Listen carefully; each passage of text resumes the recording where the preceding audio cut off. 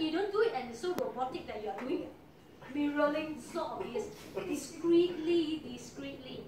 And the moment whether you want to test whether the person is comfortable with you, you change your body language. Once you change, if you see the person change, let's say suddenly she sit up, I also sit up. Let's say I'm the customer, you are the HR person, for example, internet customer. And I see my customer sit up, I also sit up. If I change, I sit down, he will sit down. If he mirrors my body language, that means he is actually very comfortable with me. And usually a person, especially different gender, attraction, you can look at the body language. When the person is doing this, let's say it's a dinner over a boy-girl dating or whatever.